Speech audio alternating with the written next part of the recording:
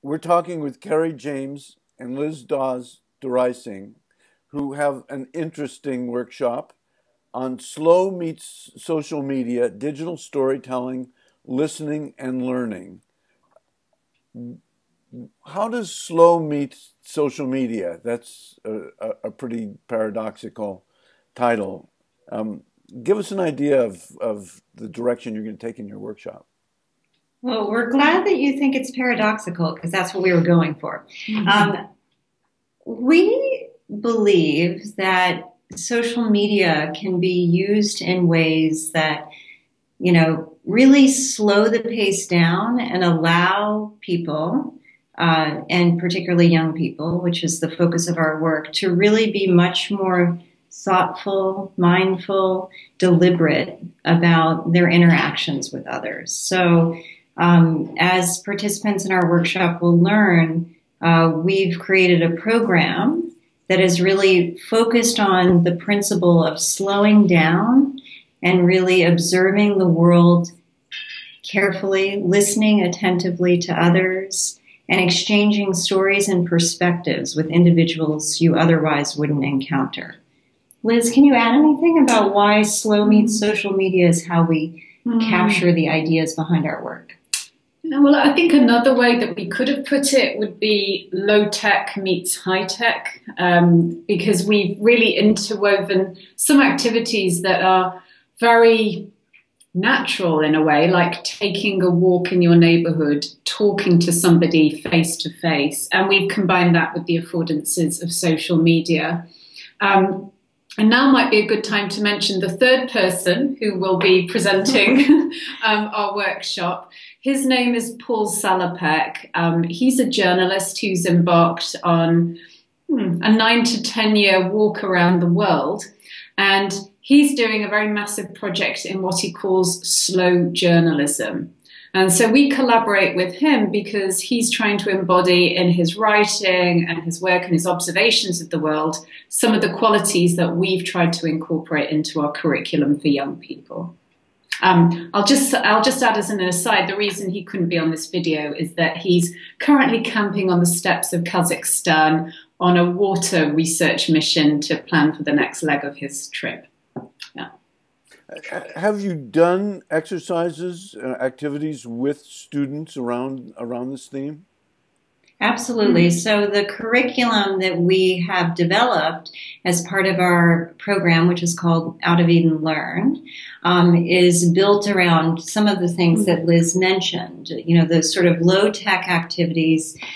We ask young people to go take a slow walk in their neighborhood and try to see the familiar with unfamiliar eyes, to interview a neighbor about changes in their community over time, to draw some maps, to think about how their own lives fit into a larger global picture by noticing global forces in the world around them. And then, they take photographs or they write stories and have write-ups from these activities, which they post on our social media platform. And so that's a really good example of how the slow, mindful activities we're asking them to do as part of the curriculum end up interfacing with the social media piece. And so they post their work on a platform and then share it with young people who are also going through our curriculum but living in different parts of the world, and they comment on one another's work. Yeah, at this point, we've been doing this for over 3 years now. So we've got a really pretty well-honed model that we've kind of built as we've gone along in a collaborative process with our participating teachers and students. So that's kind of been an exciting piece of our work, really, in that we didn't have a blueprint and then tried it out. We've really established this model and tinkered with it as time has gone by, and Paul's walk has unfolded as well. This might sound a little tangential, but what do you do about laptops and telephones in the classroom? They're used by your students.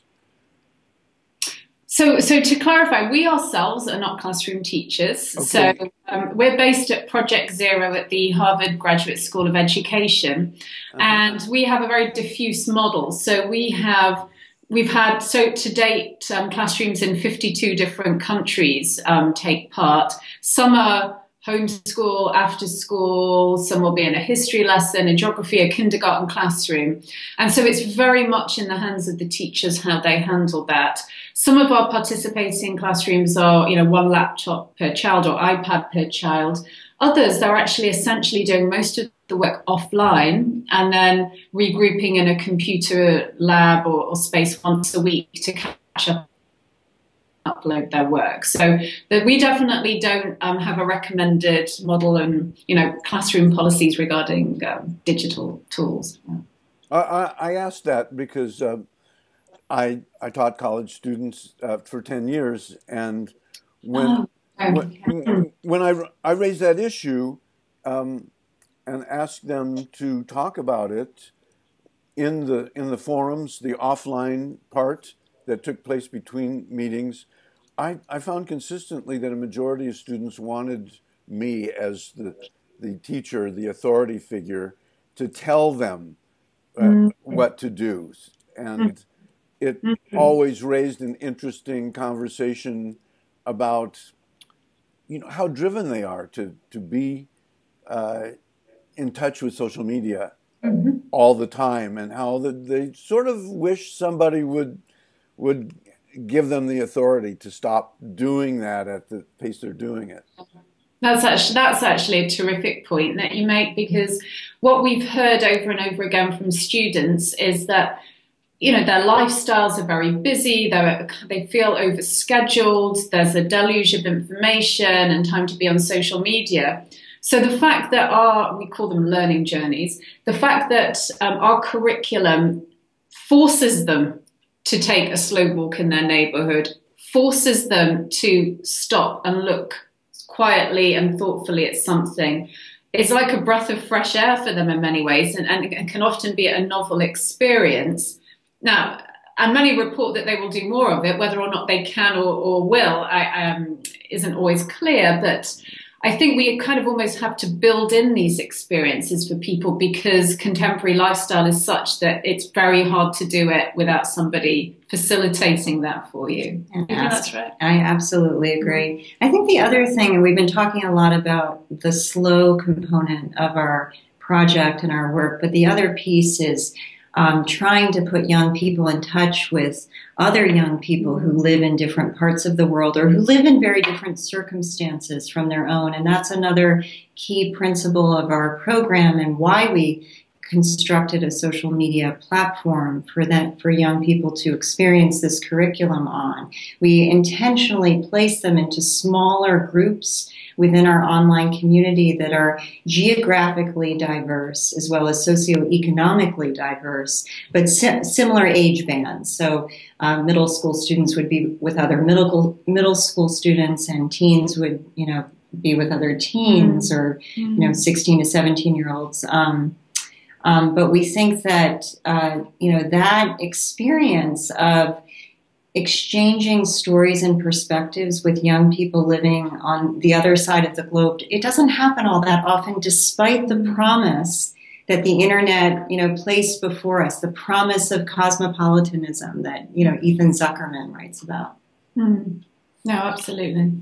The curriculum seems to me, as a former practitioner, as something extremely useful that a lot of people are going to be interested in, because I think, as you know, the media have come along so quickly that the ways in which people teach, the pedagogy, has not really been able to deal with it in an organized manner. There are people here and people there who've experimented. So I think a lot of educators are going to be looking forward to being exposed to your curriculum and being able to use your methods. So thank you so much for your time. Thank you, Howard. We look forward to seeing you in October.